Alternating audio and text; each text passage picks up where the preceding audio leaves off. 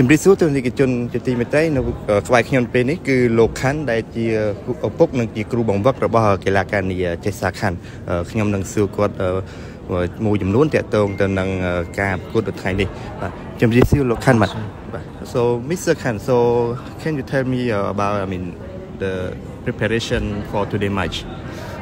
So for SEA Games 2023, this is a accumulation of Asian game, Filipino SEA Game in Vietnam.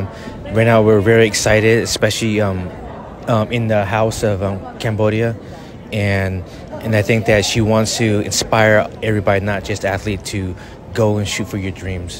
So how many what expectation about today match?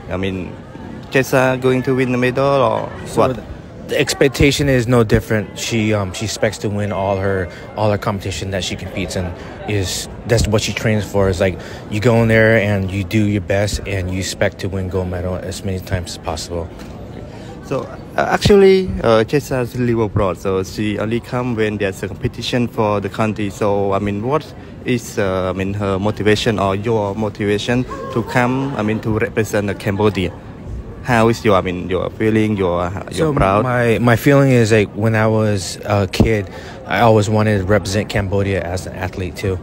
So when Jessa had the opportunity to represent Cambodia, I asked her, and she was really excited to represent Cambodia because Cambodia wanted her to represent.